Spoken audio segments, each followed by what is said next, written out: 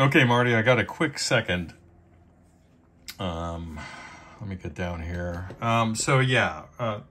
This power transformer is obviously a replacement, as is the output transformer, which looks like a Vibrolux reverb model from 1966. Totally appropriate. And let me turn her around. We still have to look underneath this doghouse. We'll do it together. Totally excited about that. So yeah, this work was not done by the factory on this output transformer, and obviously the same thing with the power transformer. There are no service stamps on the back, which I was asking you if this might have been something that was bought out of town and then shipped in. So there's that. This unit should be 1962 or thereabouts. The choke, you can see the nice little paper interleaved transformer here. That is from the 10th week of 1962, which is awesome, completely appropriate. So you have to ask, you know, the things that killed this iron, is it still inside of the amp? Does it still exist?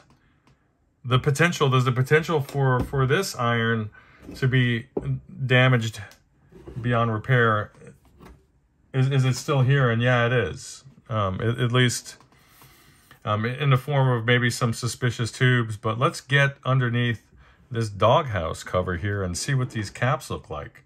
You know, I keep telling people, and they never believe me, that the most interesting part of the job, besides the eccentric folks that you can sometimes meet, is the untouched gear. Because you got to think, the last person that saw the inside of this filter pack board was the dude assembling it, or the lady assembling it back in '62. So it's always a mystery. You just never know what you're going to find when you're working on these amps. Let me guess. Son of a bitch. Do not open. Like, should I even... Oh, these caps are bad. I'll show you why. It's actually the worst I've ever seen. Hell. So, let's just look at this. Do not open. I already know. Yeah. November 12th, 1965. Terrible handwriting. Frank, it's me again.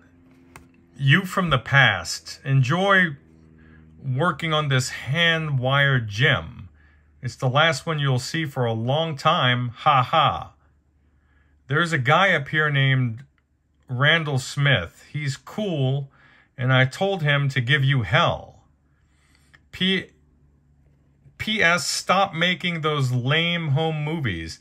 See ya, sucker. Frank. What a douche. What a waste of time. God.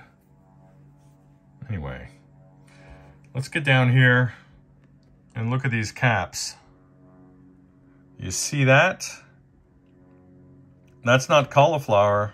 No, no. The material inside of these electrolytic caps, the electrolyte itself, has started erupting out of the vents, and every one of them has the funk. We need to get these out of here. Some of these are probably, well, they're obviously physically leaking. They're probably electronically leaking as well. You know what we're going to do? Let me break this off. Actually, I don't even need to. Let me just see if I can. Oh, hell.